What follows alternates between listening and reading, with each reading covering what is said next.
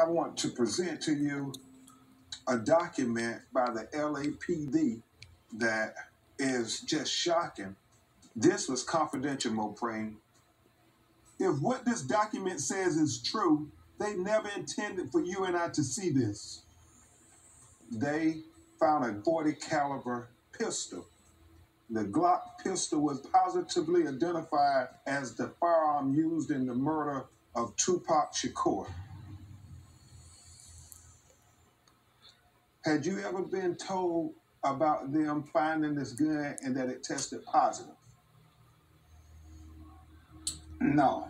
The other part of this document says, due to the sensitive nature of the weapon recovery and the potential to alert criminal conspirators outside agency involvement, this document should not be shared with the Las Vegas Police Department.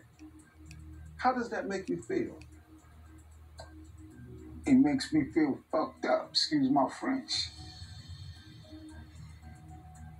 Knowing that he was killed in one of the most public executions in Is history. mopreme hiding something from the world, saying that Tupac may be alive or something? Because you see how he hushed the reverend lawyer and kind of shut him up with his fingers. That was a little suspicious. So let me know in the comments below and drop a like and make sure you hit that subscribe button. Back at you with another Tupac exclusive. None of this is going to bring Pac back. Let's keep fighting. I'm trying to get justice for my dude, man. Whatever justice means, but it starts with the truth. I think mopreme's hiding something. Tupac's brother.